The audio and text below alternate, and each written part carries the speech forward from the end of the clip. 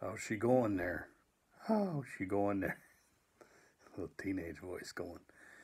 Hey folks, a lot going on right now and kind of hunkered down here and got to thinking maybe I should read a little something, put it up here, see if you're interested as a diversion. I talked to my daughter who's more hip to these sort of things and she says I need to set up a little better situation than I got going right here, but this is what I got right now. Unflattering lighting. Got the Schnook store sign in the background there. Yeah, my saggy eye, you know, the one, the lazy eye, and can't remember which one it is right now. Anyways, I thought, you know what, tonight I will read you a little short piece from a book called From the Top.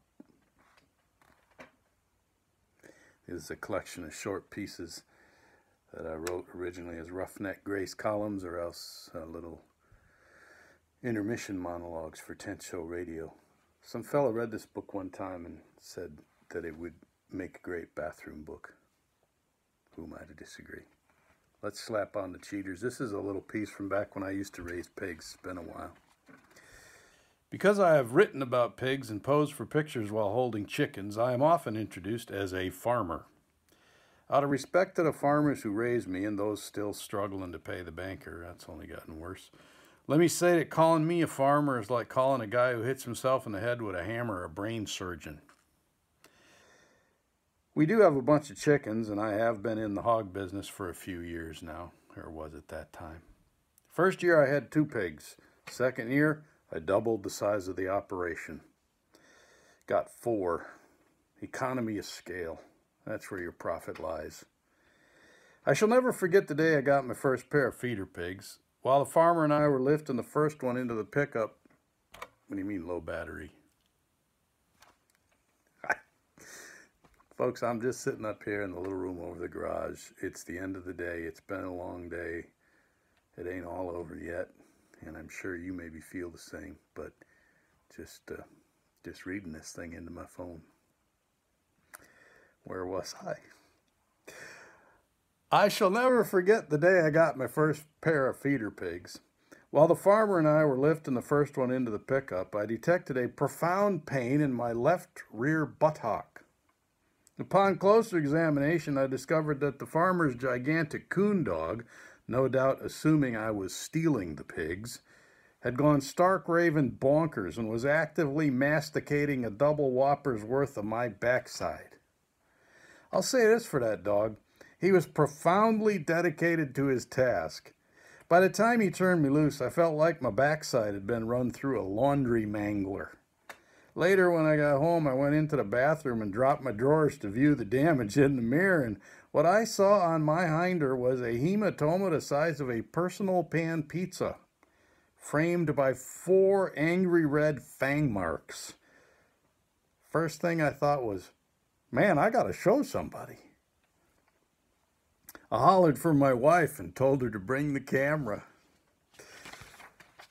You get festooned up with an injury.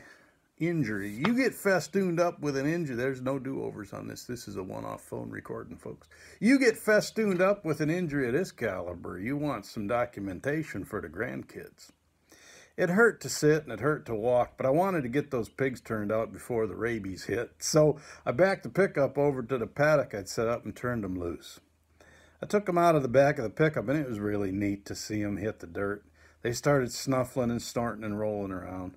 My daughter, Amy, 7 at the time, 20 years old and 6 foot tall at the moment. My daughter, Amy, 7 at the time, was watching them, and then all of a sudden she said, "Oh, Daddy, they're so cute.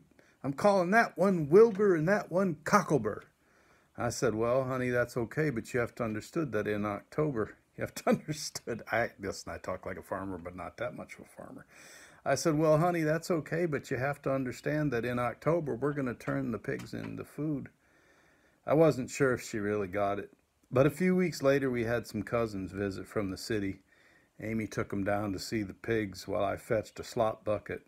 So I got there a little late. Just as I walked up, she was pointing at the pigs.